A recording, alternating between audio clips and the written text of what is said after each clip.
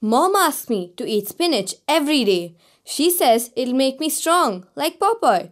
So I asked her what the spinach ate to stay strong. She smiled and said, plants to eat nutrients to stay strong. So for this term science project, the topic I chose was, what do plants eat? The green colored chlorophyll in plants help use carbon dioxide, water and sunlight to make their food. But they also need other nutrients just like we do.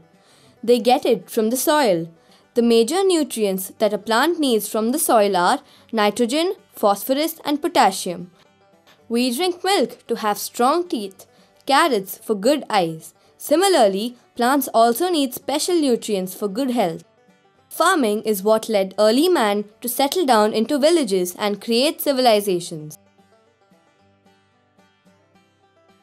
The major civilizations were found near rivers as they would flood the valleys and land around them with fine river silt. The silt is dark and rich, full of minerals. This fertile land provided plants the essential nutrients. But what about the farming land that was not close to the rivers? We understood that something could be added to the soil to make it more fertile. Man noticed that ash made land richer, so he burnt down the jungle to make the soil richer. This is the first form of fertilizer used. But it wasn't until the 17th century in England that the word fertilizer was first used. The other early fertilizers used were animal dung, ash and shells. Another important practice was to give time to the land to become fertile by leaving it unused for a while. Earlier, farming was done only to provide enough food to sustain the people who worked on it.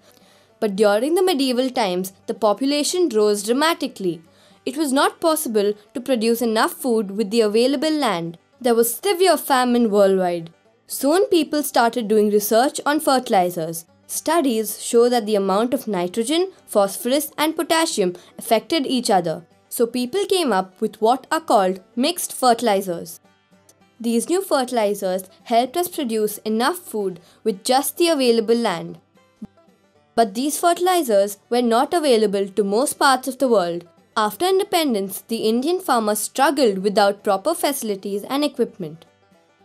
In 1959, Chacha Nehru recognized the need for India to produce enough to feed herself. That is when the Green Revolution happened. In 1961, companies were given a joint industrial license to produce fertilizers in a giant manufacturing complex in India, and this created Coromandel International. Coromandel International, a company based in Hyderabad, is one of the largest producers of fertilizers in the country. Coromandel specializes in what are called phosphatic fertilizers, with mines and 8 factories across different states from Kashmir to Tamil Nadu. They also make a range of soil nutrients, organic fertilizers and pesticides which nourish and protect plants. They also have a submarine pipeline to bring ammonia from ships, first of its kind in India and second in Asia. India is now the 3rd largest producer and the 2nd largest consumer of fertilizers in the world. Fertilizers are important to make sure plants eat healthy and grow strong, just like you and me.